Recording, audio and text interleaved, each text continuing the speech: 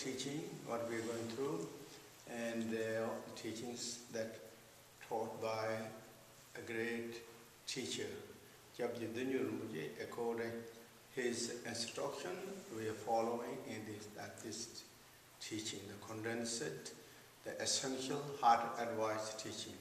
So again, to follow the teaching, as always, in the teaching said, and all great masters also often mentioned, we should strengthen our beautiful intention, motivation, intention, strengthening both beautiful motivation or intention of joy and appreciation, and vastness motivation of the Bodhicitta, and the purity motivation of the Vajra teachings.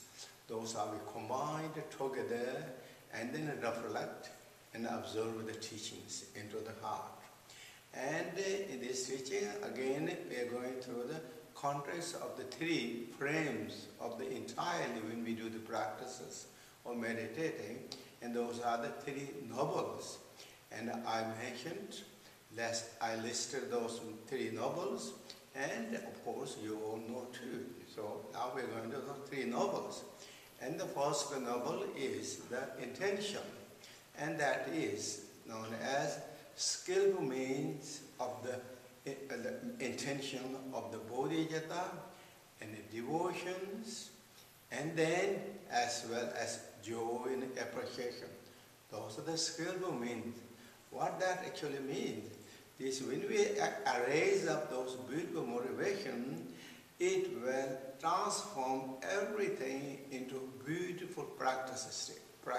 All our session for 1 hour, if we do practices, if we start with those beautiful intentions, really it will direct that kind of on that line. So therefore, it is like transforming our one session practices by this beautiful motivation. Therefore, it is so important.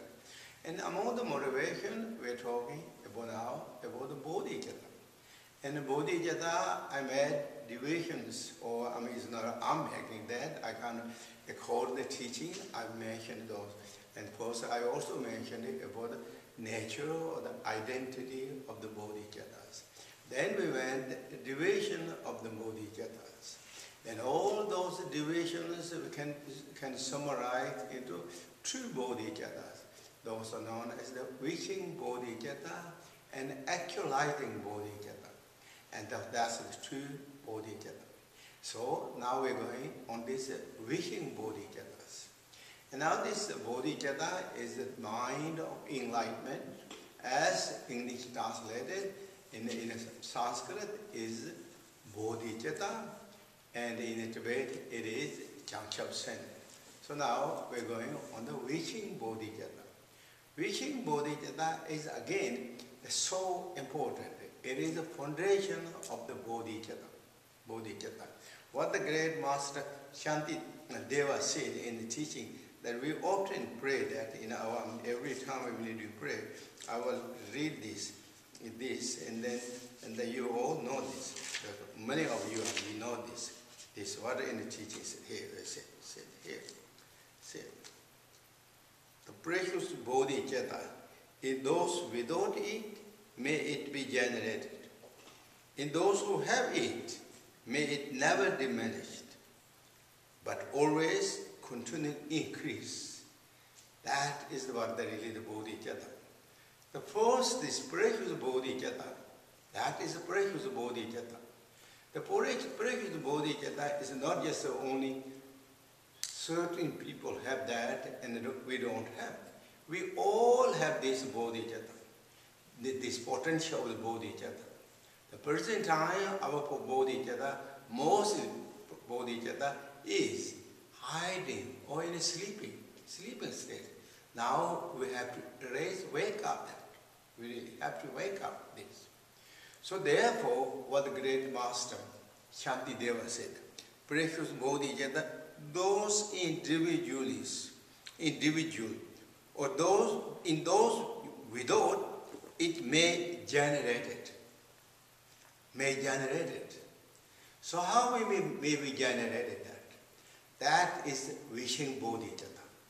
We're going to generate this by knowing the importance and values of bodhicitta. Therefore, we're generating the wishing bodhicitta. When we wishing bodhicitta, when we generate the wishing bodhicitta, how are we going to maintain that bodhicitta? That is also wishing bodhicitta, but same time actualizing bodhicitta. That will keep, is not going to demolish it, but going to increase the bodhicitta, going to develop bodhicitta. So therefore, this bodhicitta is the hidden nature. In a way, it is hidden warrior that within sleeping in the midst of our duality, self-important conceptions. Now we have this, the warrior. We have to really wake up. This warrior, when we wake up this warrior, this is not just only warrior to benefit to ourselves, but it is benefit for all living beings. But it's also not just a benefit to ourselves, short period of time, for a few short time or few hours, a few days, or a few months. When we wake up the warriorship of the bodhicitta, it is going to benefit for us for all the time. From that point, we are really the winners. We are the winner. We are on the direction of the victorious. We are the direction and going to defeat to all the obstacles that have been disturbing us so many lifetimes. And we have the memories of our lifetimes. How many lifetimes this ego clinging, this self-important, self-centered mind disturbed us one after another. They're so pretending, looks like going to help us, and kind of pretending and naive and hidden, but yet they are the mostly dangerous obstacles to us for all the time, according to the great teacher, Buddha Shakyamuni and Guru Padma Samye. Now, how we can defeat this? How we can really defeat that obstacles for us, but also is obstacles for others? How we going to defeat? That is then, as I said, we should really wake up our warriorships or our braveries of this bodhicitta. If we wake up this bodhicitta, what is that? Well, the principle, simple benefit, simple kind of call it of this. What in the teaching say? The great master, is Buddha Shakyamuni's teaching, but what the great master, the future Buddha, who's going to become the next Buddha of the next time after the Buddha Shakyamuni said Maitreya. In his Maitreya prayers, many of you do that prayer too. In that prayer said, and really the benefit, the power of the bodhicitta is going to defeat it, or it will going to block the passage of the lower realms into this, and going to block the passage of the lower realms and open the door of the upper realms, and it will lead us beyond the death and getting all those sufferings.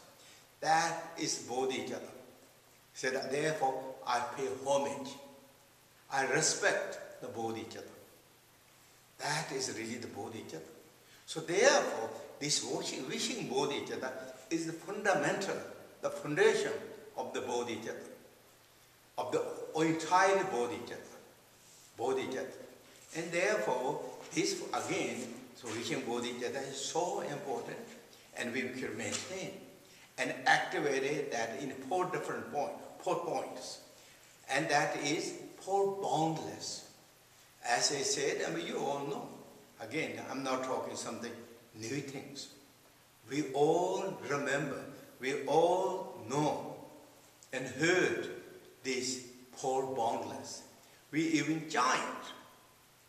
But many times we chant. Almost we're chanting here. Kind of like we're chanting here. Or maybe what here in the West is lip services. We're just saying that words, not really coming from the heart. We're going to make that truly is coming from our heart. From our heart. We're going to trying to stand at least that short time, or maybe 5 minutes, standing firmly on the word, what we're saying, of firmly behind that meaning of that. We're trying to stay behind the meaning of the word, what we're chanting. Chanting. Then it's become the boundless. And there's no boundaries. Boundless means no boundaries. Present time, also we have love, we have compassion, we have joy. But it's all limited. It's with border. It's not really limitless. Everything is bordered. It's blocked. Our love is limited. Our compassion is limited. Our joy is limited. And our equanimity is very, very limited. That's really what we are now. But this time, we are opening the door of these qualities. Reality, the love has no border. Compassion has no border. Rejoice has no border. And equanimity has no border. Why? Because mind has no border. It's mind, nature of the mind. You read, ourselves, each of us read. Does our mind has border? No. There is no way we can have. There is border of the mind. That is what. But who put borders? It's our deluded mind or the ego clinging, self-important, trying to shrinking and stingy of that. It's knocking our own fist to our own head, making that. We're not letting the way the nature is, nature of mind. Therefore, the gracious, kindness, compassion, wise teacher, Buddha opened the door for all living beings. Love for all living beings. Compassion for all living beings. Rejoice, joy for all living beings. And equanimity, no borders. So that is what really boundless. Again, why is it boundless in the teaching? It said, because love or this quality has no borders. But when where we projected that love, this boundless, love and compassion, what's this? We are not limited for the projection or the object. Our object is, we're talking all the sentient beings. Is there a number of the sentient beings? According to Buddhism, there is no numbers. It is, for example, is there borders of the sky or space? According to Buddha's teaching, there is no borders, no boundaries of the sky. Similarly, the sentient beings are vastness as space. Sentient beings, all the beings. If you don't know the sentient beings, beings, B-E-I-N-G. Being has no limitation, no numbers. It's numberless beings. And each of those living beings has, everyone has emotions. Everyone has karma. Emotion is karma. That is the cause of suffering and difficulties. Everyone is struggling.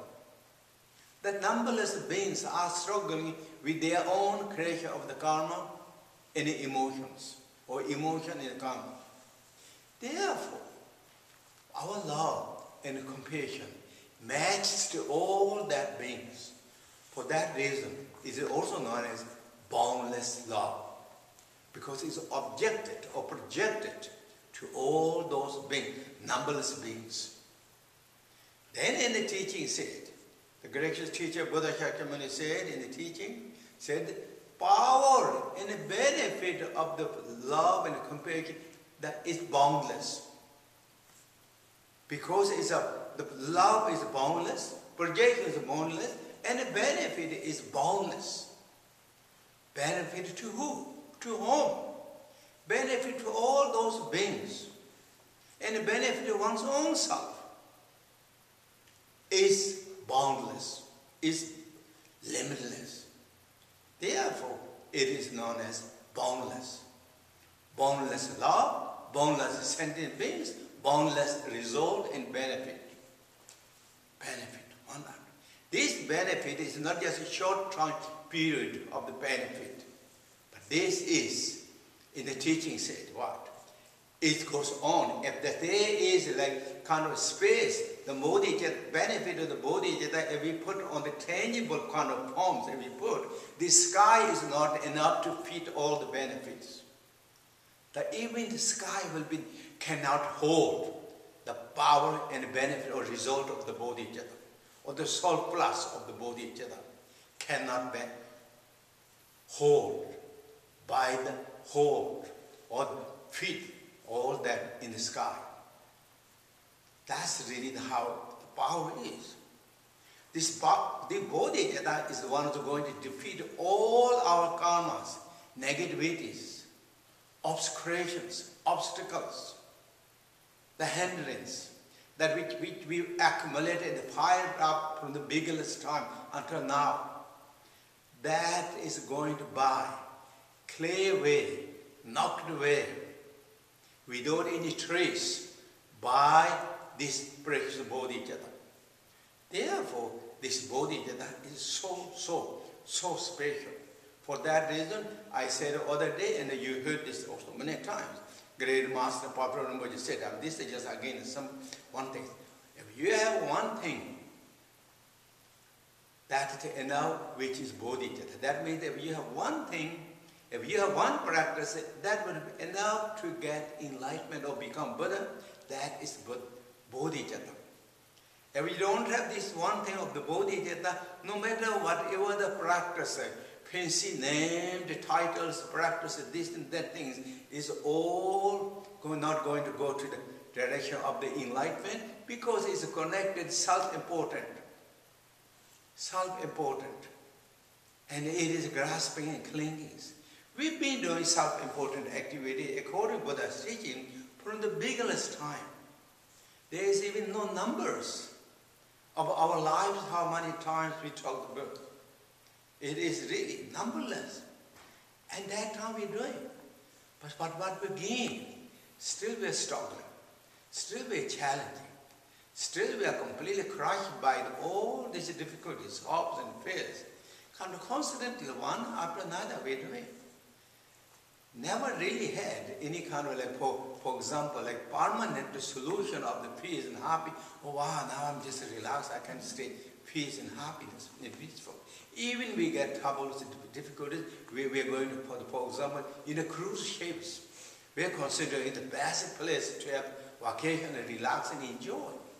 Ended up the troubles. All vacation lands, all the different places. Even with, that is considered in a samsara, those are very luxurious, high standards. And the fancy house, penthouse, sitting in the top, the best with the jacuzzi and hot tub and the swimming pool and everything. But yet, what they're going through, the emotionally, mentally, psychologically, so many people, those who sit in the almost looks like caged on the glasses, all those places. But again, in reality, they're going all the pain. What's wrong? What's happening?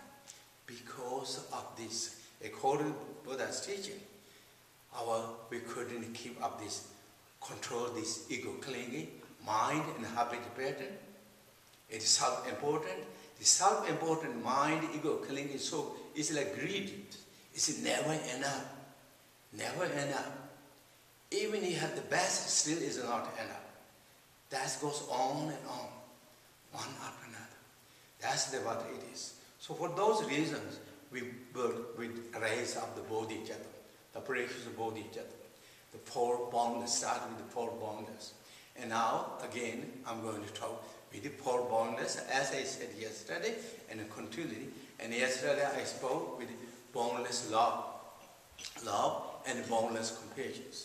Now, boundless love, when we put that in a praise and practice that, and practice, and that is that, may all living beings, or what how giant in the way practices in the sadness, may all mother living beings have happiness and cause of happiness.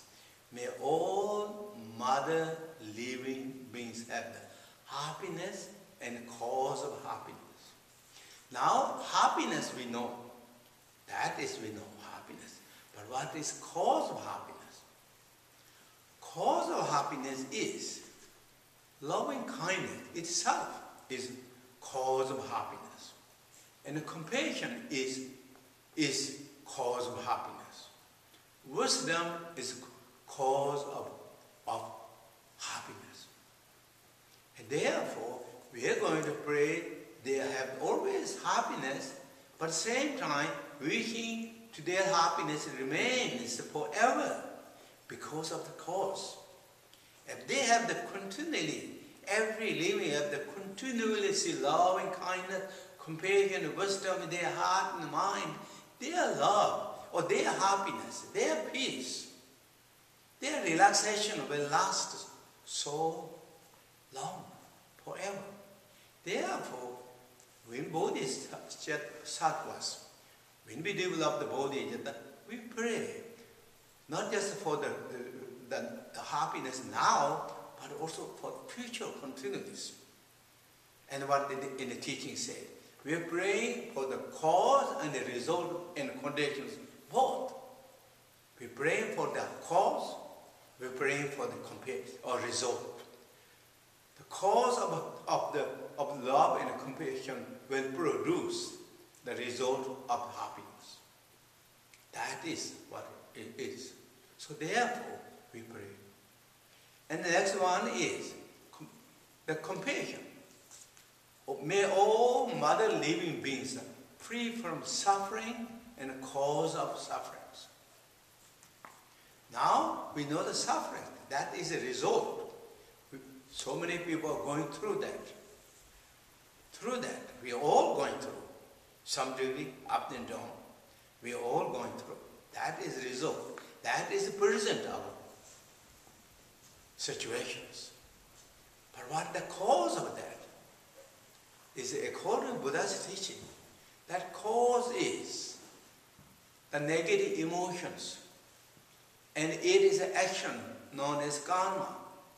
Karma and negative emotions are the cause. That is really the cause of all the sufferings. So this prayer generally, may all living beings free from suffering. Cause of suffering is also prayer, one way to say that what gracious teacher Buddha Shakyamuni said, suffering truth, cause of suffering truth. Among Four Noble Truth, this is the first true truth. The suffering truth. And the suffering truth is not going to arise without any cause and condition. Condition is not just a boom like that. It has cause, it has condition. It is sizzling behind the scene for a long time, then brought the sufferings. That is what. And that cause and condition is negative emotions. Negative emotions. And what are those negative emotions? Of course, we all know the names. What is anger, attachment, and the jealous, hated thought. Those are the front runner. Behind is ignorance and ego clingings. Those are the behind the scene of the negative emotions. They are the fundamental. They are the cause. But that producing, when it's activated that, then it comes. When anger and ignorance are activated, when it comes to the action, then it comes with as attachment and aggressions, anger, jealousness, hated thought. then all those are kind of bursted. Then what it does? Then according to Buddha's teaching was named, and then it happened, action, consequence. That is karma. Karma is a Sanskrit word, means action, activity, performed. But that action and what that did is not gone there. The residue, the result, imprint of that action remains long time. It remains to the way it's objected, projected, it remains provided, but more than that, it remains in our consciousness according to Buddha's teaching, in our alive mental state, or subconscious storehouse, or our subconscious storehouse of the space of the mind will remain for a long time. Long time, then it's going to activate more activities. Then it becomes cause of suffering truth. So this time when we pray this bodhicitta, boundless compassion, we pray that may all living beings free from the sufferings. Whatever they're going through, whatever the troubles, getting old, sicknesses, losing jobs, or whatever, depression, psychological, mental problems, loneliness, and what anxiety, whatever troubles, or fears, and that any troubles, all the whatever troubles of the old beings going through, the hell realm, and hungry ghost realms, animal realms, human realms, asura realms, God's realms, whatever they're going, may they all finish, may all that. And that not just only that cause of those sufferings completely finished. May all living beings have the free from the suffering, cause of sufferings, suffering truths. And that is known as boundless compassion praise. Compassion. It is that. And this again, this loving kindness and compassion, these all are great, powerful meditation, powerful mindfulness practices. When you have really intention, that beautiful thought in our heart and mind, relaxing our mind, chant that prayer, even chant that prayer and stating our mind and heart behind that word, meaning is relaxed. It's so calming, it's soothing, it's relaxing. You're self-centered at that time. More yourself own being, true nature. You're touching to your own heart, your own natural qualities, your own beauties. It's so powerful, so beneficial. It's also so refreshing. It's really so powerful. If we really think that, and then look to the horizon of the sky, in the space, or clouds, or the trees, and the oceans, so whatever you look, and look horizontally and chant that, reflecting your mind, heart with those old meaning, and relax that. It is powerful. The moment you can feel power and benefit, but deep down, according to that teaching, it purifies obscurations, obstacles, habit pattern, cleaning our karmas, negativities. It creates the beautiful vibration energies to the universe and earth. And all the invisible beings will feel. Animals will feel your love and compassion. Compassion, really, truly. It's not just saying those things. You can tell that. Then when you look around the natures, it has new dimensions, new images that you begin to explore the beauty of this. True, you see, you can test yourself. Truly, it is. You're touching to your own nature, but at the same time, because of that, you see the beauty of the nature, of the external way things are. And then next one is boundless. Boundless, rejoicing joy. How we do that prayer? May all mother living beings have always happiness, never separated from that supreme happiness. That is rejoice, or the joy, prayer of the joys. So again, this is boundless, again, prayer of the boundless joy. This joy is so, again, so powerful. It is, joy is the opposite of the jealousness and the opposite of the challenges and those resentment attitudes. And we feel happy in joy. Because why? We pray always, may all living beings are free from suffering and cause of sufferings. And may all they have happiness and cause of happiness. Now they are having some duty. They are having. Whether this power of our prayers or power of their own activity in the prayers or power of the blessings of the Buddhas or the enlightened beings, whatever is, those individuals are having some fulfillment, enjoyment. Therefore, feel happy, joy. And one way is it's also a sign of a fulfillment of our own aspiration. Pray because we're praying every living being to have happiness. And now they're having some happiness. Instead of happiness, many times, this ego clinging, this self-centered mind is kind of bad at those times. Sometimes you feel bad. I don't want that. I don't like to sit there happy. Peace. That is jealousness. But that jealousy, what's going to help us? Help us is knocking our head to our own feet. By our own feet, we're knocking to our own head. Head is not going to do anything. It's hurting to us. Nothing plus is hurting us now, is hurting us in deep down. We're creating negative karma. Instead of that, really, these mother sentient beings, whoever they are, they're having some fulfillment and happiness and joy. So happy. That's their good karma. They're good fortunate, good. And also we pray. Now sometimes we see, maybe we did too, some part, some contribution toward that very indirectly. And you should be happy, our deed. All blessings, as I say, blessings of the Buddhas and Bodhisattvas, enlightenment, they fulfill good. But their happiness lasts for a long time, become more smooth, more happiness, more peaceful environment to the others, whoever they contact that. Really wishing and praying. That is known as then prayer practice of the boundless joy.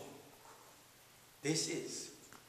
And then next one is the boundless equanimity.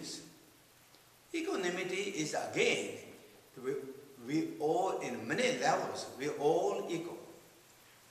What means we all? We all living beings are equal. What in the teaching said? Emotional level, we are equal.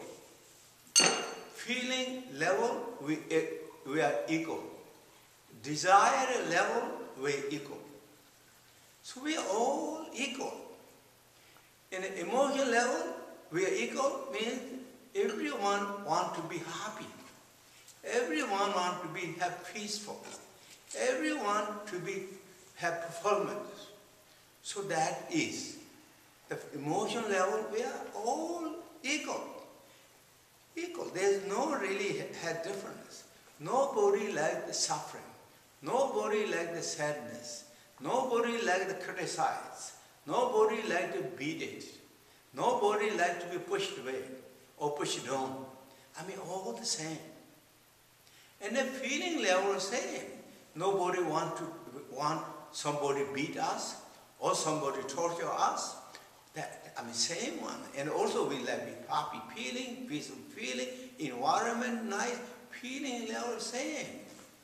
You can go through that all, everyone is equal. So physical, mentally, emotional level, biological level, we all equal who are on this earth. All equals.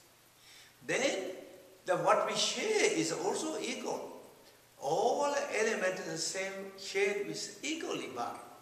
The fire, we share the warmth, same warmth. We share same air. We share the same sky or spaces. We share the same wind. We all need water. We all need earth. Earth. We all need everything, whatever we need, they need everything. So what is really difference? Difference, reality level. So mental level equal, emotion level equal, what we share, the livelihood level equal, there is no difference. Equal, same. So therefore, everyone is equal. But however, even everyone is equal, we don't see that true picture, what we things are, because of our ego clinging, self-important. We make so many territories, and so many divisions, so many parts, good, bad, friend, enemy, close ones, distant ones, and all that. Really we make out. And maybe that's true, some are close, some are distant, but we act so strongly with that. And then we make kind of like friend, enemies, and all that. And so many differences. But who is making that?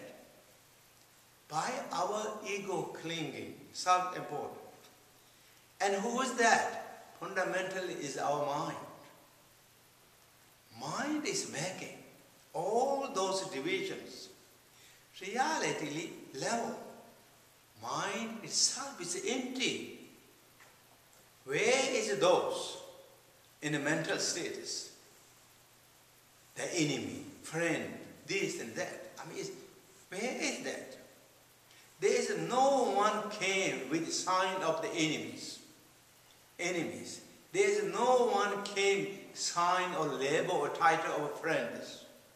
It's all nominated by our mind. Our mind, the emptiness mind, is mind. Says it's not existing at all. It also changes. Enemy can become the best friends. Best friend can become best enemy because it's play game of the mind. Then hold on that. So reality level really is all blended in, same, equality status.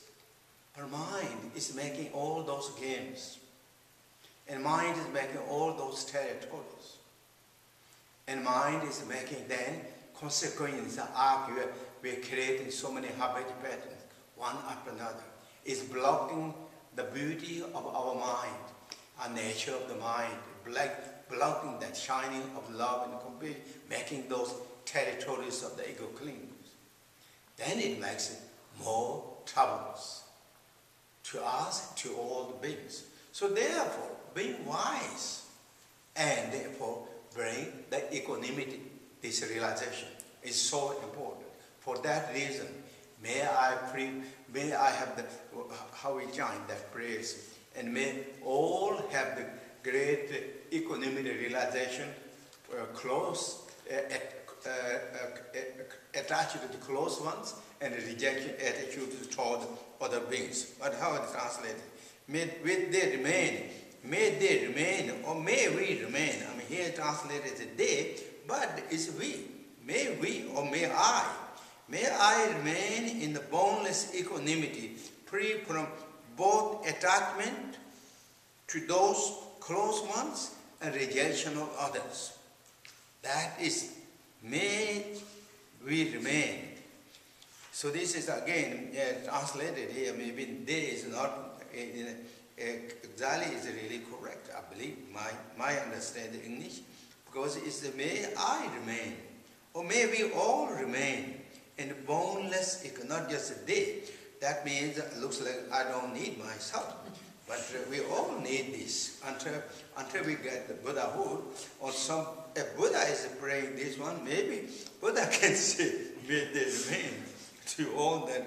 But I think it's until the Buddha we reach enlightenment, we should pray to ourselves too. So we should remain in this circle, but we remain in this stadium or ring. We should remain in our ring. We all need this praise. May we remain in the boundless equanimity, free from both attachment to the close ones and the rejection of others. That is really the praise. And so this is, I've mentioned really about now for Boundless. Of course, you all know this, nothing. But this is the one we accord in the practices when you say that. But and the teaching said that when you practices, you should start with contemplating on the equanimities first. If you don't do the equanimity first in the teaching often said, then the boundless love, boundless compassion, boundless rejoice won't come so boundless. Therefore, start with equanimities. Equanimity, when you put in practice, when you meditate that. So first, that is, what I said today is like just a prayer, but also this is the meditation. Meditate this in a loving kindness, and meditating on the compassion, meditating on the rejoice and the joy, meditating on the equanimity, and meditating on the equanimity first. We all equal. Everyone is equal. As myself and as everyone. Really, that equanimity, all those teachings you bring out more kind of like tangible meaning, and observe that in heart, and relax, and have that equanimity meditation. Just join this prayer and meditate it for every time, for a few minutes or whatever your time. Just really relax again. Naturally, if you don't have to rush it, if you have time, then just relax and meditate that. And that's how we built up this wishing bodhicitta. And that is my brief talk. And again, we continue to talk tomorrow too. Thank you. Okay. Thank you, everyone. Thank you.